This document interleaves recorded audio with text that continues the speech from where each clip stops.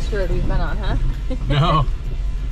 It's pretty rough. High clearance recommended.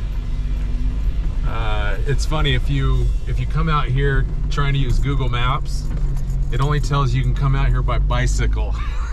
And actually, we passed some guys on bicycles. Haven't seen a single other vehicle. If there is a trailer to find its way in there, it's probably going to be what you've got going here. So Awesome. Good Thanks, luck, guys. Thank you. Have a good one. We were hoping to see some snow up here, but this road is actually fairly low. I think it only tops out at like 1,400 feet. It's supposed to cool down again tonight, but I don't think we're supposed to really get much precip. Yeah, hopefully find a beautiful spot here soon.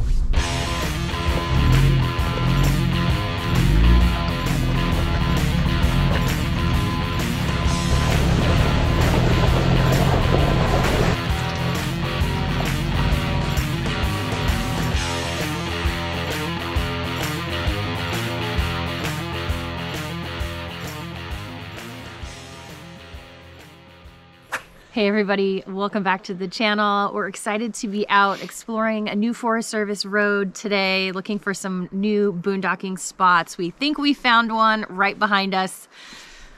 It's a little sketchy. So yeah.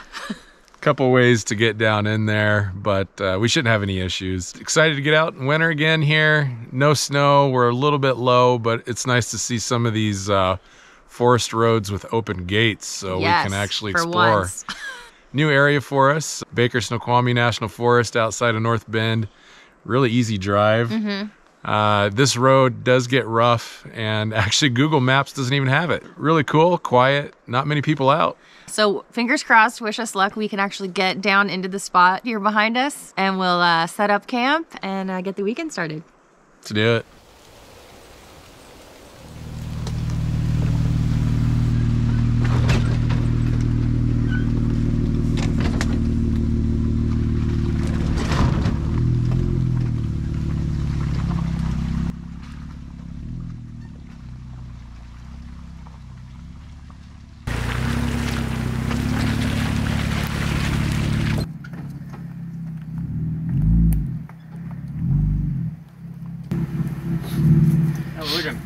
I can go back a little bit more. Okay. And then, yeah, that should bring the front down a little bit. Okay.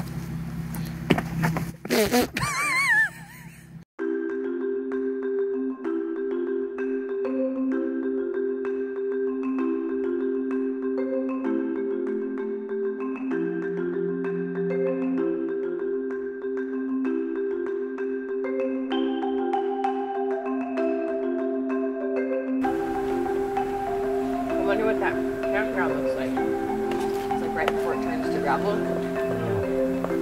Check that out. It's on the river.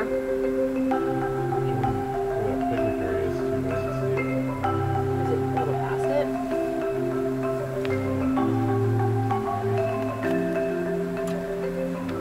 We're really happy with this camp spot. It's a great little find. We're well off the road.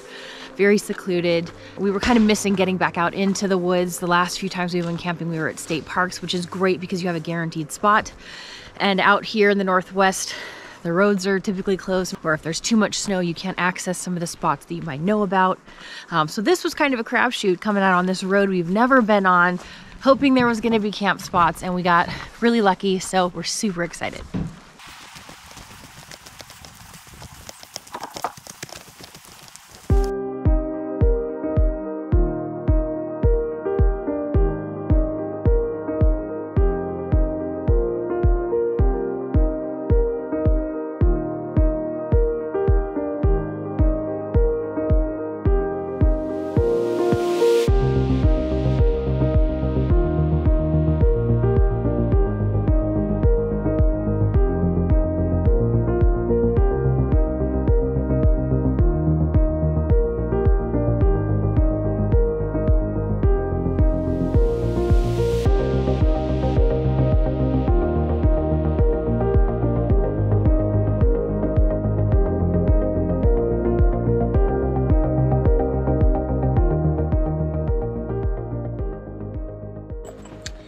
All right, we are for the first time trying out our pop-up fire pit. We got this a while back, haven't used it yet. We usually just burn wood in an established fire pit or use our gas fire pit. But there's already a fire pit off to the side over here. We don't want to dig a new one and screw up this whole area. So we're just gonna use this guy and see how it works. Not sure how much better or worse the heat's gonna be, and also with the ventilation from underneath, if it's gonna burn a lot faster. So here we go. So this comes with a ground pad to keep the area below. We really haven't used it. Keep the ground below safe, not too hot, I guess. It probably will reflect too, right? Yeah, may reflect some heat as well. We got 2 fires this time, you guys.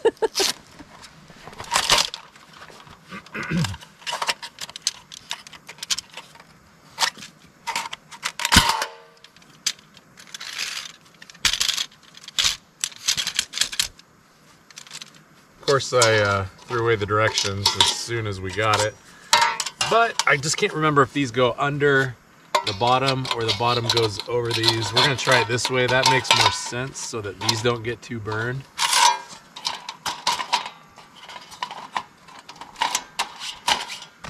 That was easy. That's Velcro for the corners. Who needs that?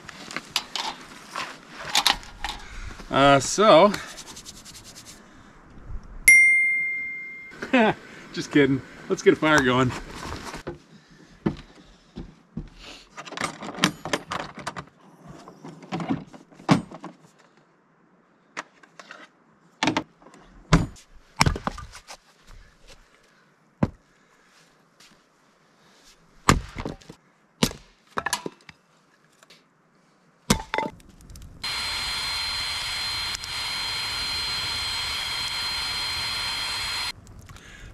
Well, we got the fire started. So far, so good. The cool thing about this is the heat's a lot higher if you're sitting down. It's kind of like you're a kid sitting in front of the fireplace. But yeah, we'll check in later.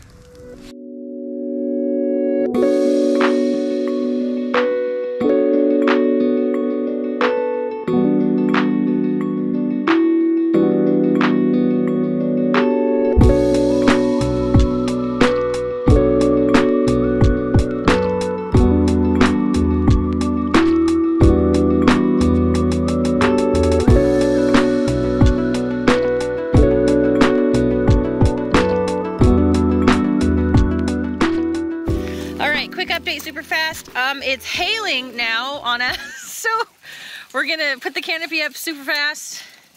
Yeah, okay, I gotta go help. Okay, guys, we got the canopy up just in time. We put it over the camper. I'm gonna get out here in the weather real fast so I can show you. Yeah, so it's hailing, or I don't know, whatever this is called. We thought we were gonna avoid the weather this weekend, I guess not.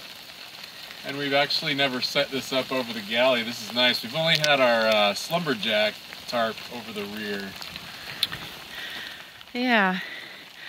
And we were just realizing bringing this portable campfire is amazing because we can just drag this gosh, yeah. over to where we had to move. So this is perfect. We don't have to set this up around a fire pit. We just move our fire pit. Didn't even think of that. Hopefully the wind stays going that way. Yeah. Well, it's blown every which way except back towards us, towards the camper. So hopefully we'll be okay there. Just like that, we moved our campfire. Practically our whole camp. So far, I'm pretty impressed with this thing. Figured out the bottom. It has little straps so you can strap it to the legs, and it makes it even easier to move it around. We'll see how the rest of the night goes, but I mean, we might be using this more and more. Just the convenience to be able to move your fire. Fully lit fire. Scramble mode, move your fire. And it's hot. It's warm. It's not burning too fast. The smoke, I mean, there's still smoke. I don't know if it's better or worse than a normal fire as long as you're tending it, but you could probably cook over this too. I bet somebody makes a grill or a grate that goes on top when the coals get nice and flat. So, oh man, if you need to warm anything up at all though, right there, baby.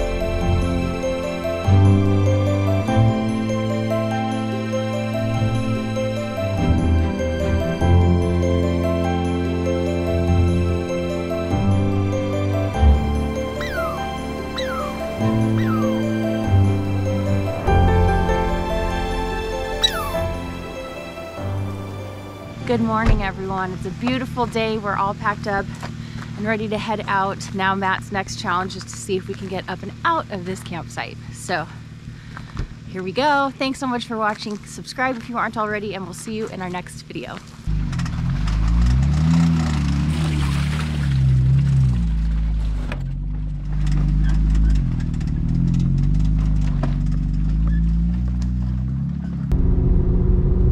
Another beautiful weekend. It seems to be our trend lately. We get the bad weather with the good. But yeah, just be prepared, stick it out. At some point it's gonna get better. Man, what a beautiful morning. Frosty, 27 degrees. And we're gonna get back early, still be able to watch some football. Yeah!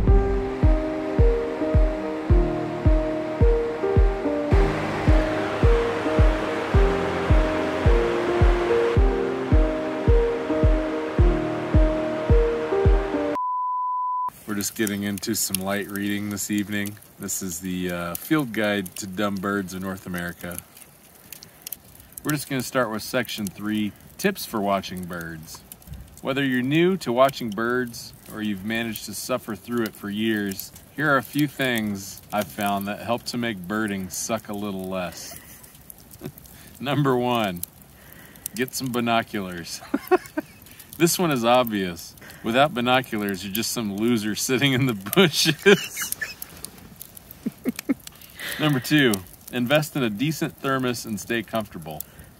Okay, you've got your binoculars and your thermos of hot coffee. You're ready for a morning of bird watching, right? No, let's be honest. This shit is boring as hell. You might as well put some booze in that thermos.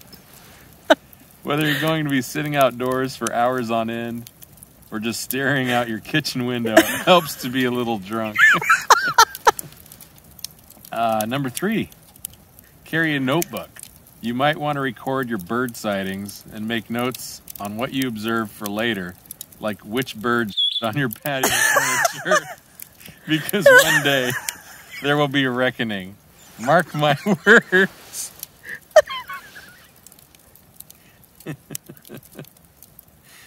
This bastard is a medium-sized member of the woodpecker.